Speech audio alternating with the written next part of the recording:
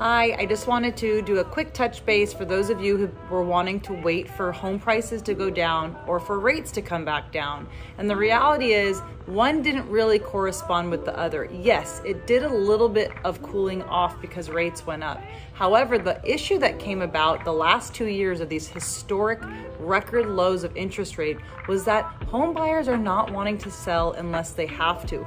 Why would they? Why would they want to sell a home with a 3% interest rate to go and get one with a 6% interest rate?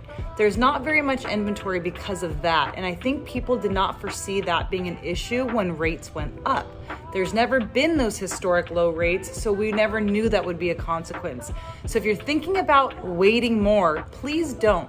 Reach out to me and we can always talk about your options. And don't forget, when inventory is low, it doesn't mean there aren't any houses. There's less competition too. So keep that in mind and definitely go shopping, and you can always refinance your loan, usually after 6 payments. So don't forget that.